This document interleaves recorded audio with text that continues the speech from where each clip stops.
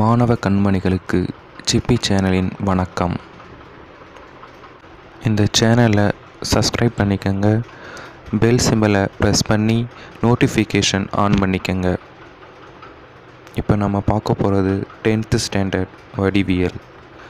எடுத்துக்காட்டு கணக்கு 4.31. 6 சென்டிமீட்டர் விட்டமுள்ள வட்டம் வரைந்து வட்டத்தின் மையத்திலிருந்து 8 சென்டிமீட்டர் தொலைவில் P என்ற புள்ளியை குறிக்கவும். அப்புள்ளியிலிருந்து PA மற்றும் PB ஆகிய இரு தொடுகோடுகள் வரைந்து அவற்றின் நீளங்களை அளவிடுக. கணக்கில் நமக்கு தரப்பட்டவை: விட்டம் 6 சென்டிமீட்டர், அதை நாம் ஆரமாக மாற்றிக்கொள்ள வேண்டும். 6/2 = 3 சென்டிமீட்டர். ஆரமானது நமக்கு 3 சென்டிமீட்டர் என்று கிடைத்துள்ளது. தொலைவு 8 சென்டிமீட்டர் என்று கணக்கில் கொடுக்கப்பட்டுள்ளது. இந்த இரு அளவுகளை கொண்டு ஆரம் 3 சென்டிமீட்டர், தொலைவு 8 சென்டிமீட்டர் என்பதை கொண்டு வரைபடம் வரைய வேண்டும். முதலில் உதவிப்படத்திற்கு முதலில் வட்டம் வரைந்து கொள்ள வேண்டும். இந்த வட்டத்தை நாம் சிறிய அளவு காயின் அல்லது வட்ட வடிவிலான ஏதேனும் ஒரு பொருளை கொண்டு நாம் வரைந்து கொள்ளலாம்.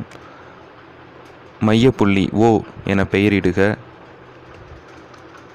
3 சென்டிமீட்டர் இருக்க வேண்டும் என்ற அவசியமில்லை. உதவிப்படத்தில் ஓவிலிருந்து P 8 சென்டிமீட்டர் என்று கணக்கில் கொடுக்கப்பட்டு இருக்கிறது. நாம் அதே அளவை எடுத்துக்கொள்ளாமல் சிறிய கோடாக வரைந்து கொள்ளலாம் உதவிப்படம் என்பதால். அதன் பிறகு 2 தொடுகோடுகள், நாம் கண்டறிய இருக்கின்ற 2 தொடுகோடுகளை நாம் வரைந்து கொள்ள வேண்டும். ஓவிலிருந்து அந்த 2 தொடுகோடுகளையும் நாம் இணைத்து கொள்ள வேண்டும். அதுவே நமக்கு ஆரம். தொடுகோடுகள் வட்டத்தை தொடுமிடத்தை AB என்று குறித்து கொள்க. OP என்பது 8 சென்டிமீட்டர் தொலைவு. OA வட்டத்தின் ஆரமாக இருக்கும், எனவே 3 சென்டிமீட்டர். அதேபோல் OB ஆனது வட்டத்தின் ஆரமாக இருக்கும், 3 சென்டிமீட்டர். உதவிப்படம் வரைந்த பிறகு அதனை மாதிரி படமாக வைத்துக்கொண்டு நாம் உண்மையான படத்தை வரைய இருக்கின்றோம். முதலில் அளவுகோலை எடுத்துக்கொண்டு நாம் தொலைவினை 8 சென்டிமீட்டர் என்பதனை வரைந்து கொள்ளவும். தொலைவு OP, தொலைவு 8 சென்டிமீட்டர் என்பதனை அளவுகோலின் உதவியுடன் வரைந்து கொள்வோம். OP 8 centimetre. உதவி படத்தில் தொலைவு 8 சென்டிமீட்டர் என்பதனை நாம் குறித்துள்ளோம். அதனை இப்பொழுது நாம் வரைந்துள்ளோம். அடுத்ததாக ஆரம் 3 சென்டிமீட்டரை கொண்டு வட்டம் நாம் வரைந்திட வேண்டும். சரியாக 3 சென்டிமீட்டர், ஓவிலிருந்து 3 சென்டிமீட்டர் அளவாக கொண்டு ஆரமாக கொண்டு வட்டம் வரைந்து கொள்ள வேண்டும்.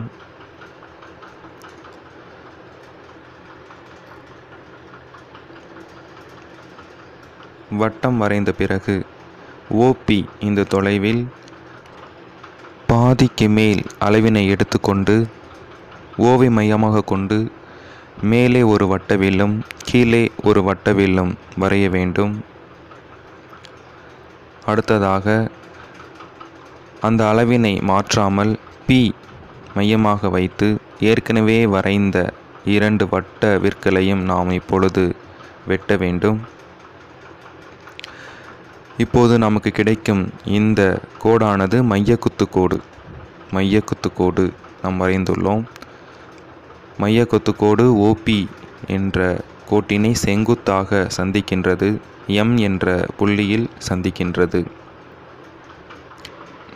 என்ற இந்த புள்ளியின் மையத்திலிருந்து OM அல்லது PM என்பதனை ஆரமாக கொண்டு 2வது வட்டம் வரைய வேண்டும்.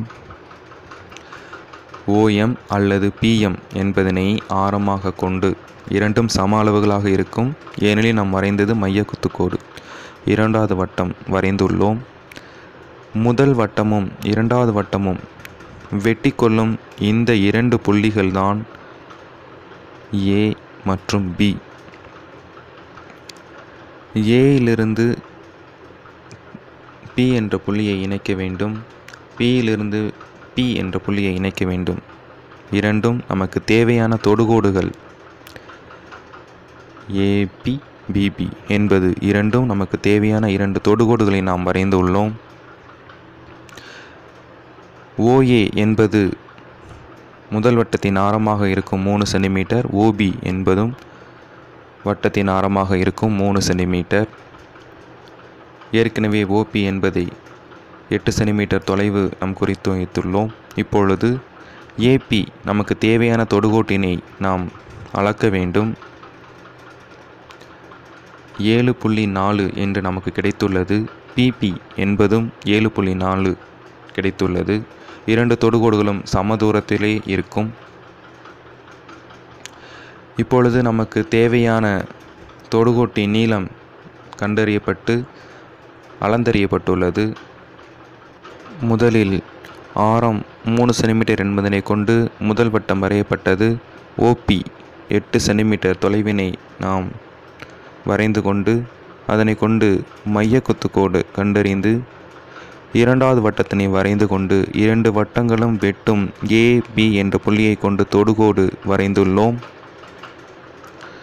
இந்த தொடுகோட்டின் நீளம் 7.4 சென்டிமீட்டர் என்று அளந்தறியப்பட்டுள்ளது. தொடுகோட்டின் நீளம் 7.4 சென்டிமீட்டர். நமக்கு தேவையான தொடுகோட்டின் நீளத்தை நாம் கண்டறிந்துள்ளோம்.